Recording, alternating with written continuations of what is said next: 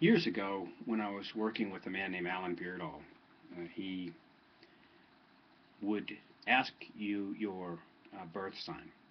And I said to him, why would I bother learning astrology? And he said, oh, I wouldn't. And I said, yeah, but why have you learned astrology? And he said, well, why I've learned astrology is to see what a person has to overcome to become, or, he said, because his thing was chiropractic, healthcare, getting people over things.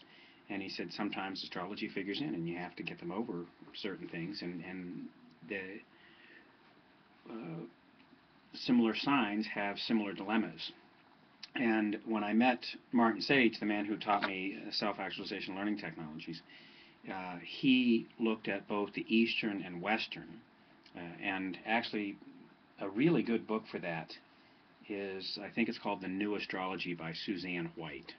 And she mixes, there's 144 signs, 12 Western, 12 Eastern.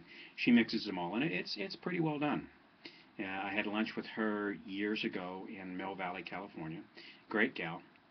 And it was a fun lunch and kind of an eccentric lunch, and her car's battery was dead, and we got jumper cables from two dinks after lunch, and dinks are dual income, no kids. California people, fit and blonde, and their kids are their golden retrievers. But when I talked to Martin about astrology, I said, why look at astrology? And he said, well, sometimes, he said, you'll get a indication of a person's like their potential, like what would be fun for them, what would push them in a direction that would make their life magnificent. And I was flying from Houston to D.C., got upgraded, was sitting in first class, got talking to a man, and we talked mostly the whole time about food. And I said, excuse me, I said, are you born year of the pig?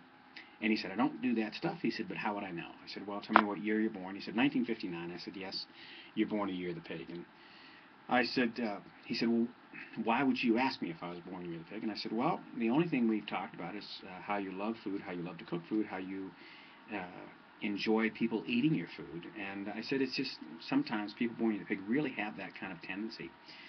And I said, you've got stains in front of you, all down the front of your shirt. And he did.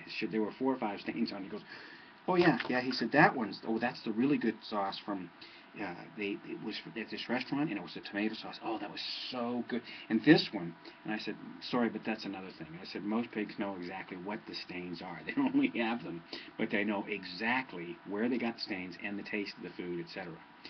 Now, I got to D.C., told a friend of mine who wanted to be a restaurateur about this man. He said, oh, he should open a restaurant.